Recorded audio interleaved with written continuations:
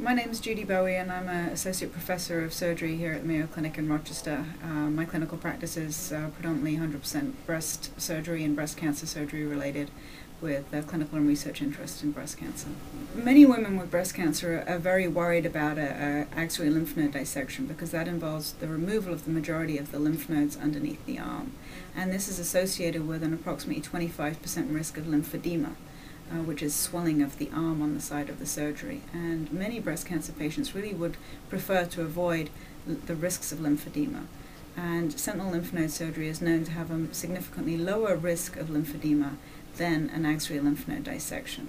So the advantage of doing less invasive surgery and removing less lymph nodes is less complications and lower risk of lymphedema, and that is definitely a step forward for the breast cancer patients. This was a landmark study performed between 1999 and 2004, accruing close to 900 patients that had positive sentinel lymph nodes at the time of their surgery for breast cancer.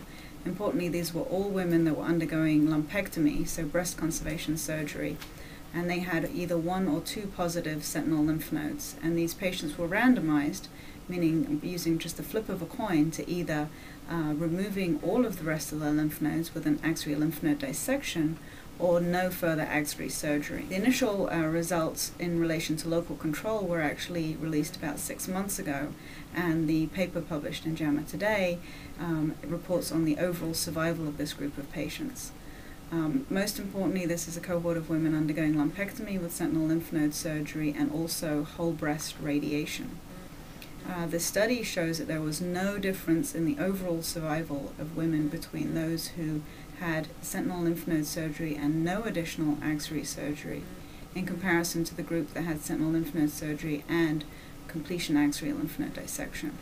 And so this is definitely a landmark study which will result in some changes in surgical practices across the nation for that particular subgroup of patients. I was somewhat surprised when we initially heard the results of the study. It's a very encouraging study. It's very nice to be making steps forward in the care of breast cancer patients and trying to have less invasive procedures and as good outcomes is definitely a huge step forward for breast cancer patients and breast cancer surgeons.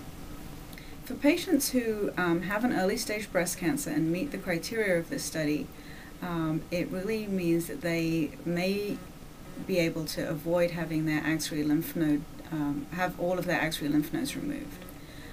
So specifically for a woman in clinic who has a tumor that is less than 5 centimeters in size and who is planning to keep her breast and undergo breast conservation surgery with a lumpectomy, if at the time of her sentinel lymph node surgery the sentinel nodes are removed and only 1 or 2 sentinel nodes are positive, then potentially she could avoid the completion axillary lymph node dissection, meaning she could keep the rest of her axillary lymph nodes.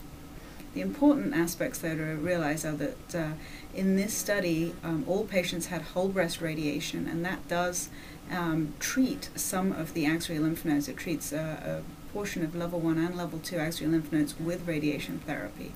And 96% of the women in this study also received chemotherapy. My concern with this study is that we don't extrapolate it to the wrong set of patients. Women who are undergoing a mastectomy do not meet the criteria of this study, and women who would be considering partial breast radiation, and we also need to reflect on women that may not be getting systemic therapy. These are patient cohorts that may have higher local failure rates, and for those patients an axillary dissection still has an important role. I think at this time point the most important thing for patients to ask their physicians and their surgeons is whether they would fall into the criteria of this study, and therefore whether they would be candidates to not have all of their lymph nodes removed. I think the study gives us strong evidence to look at doing less invasive surgery on more women, but the ultimate decision on each individual woman is still going to need to be made on a case-to-case basis in a multidisciplinary team fashion.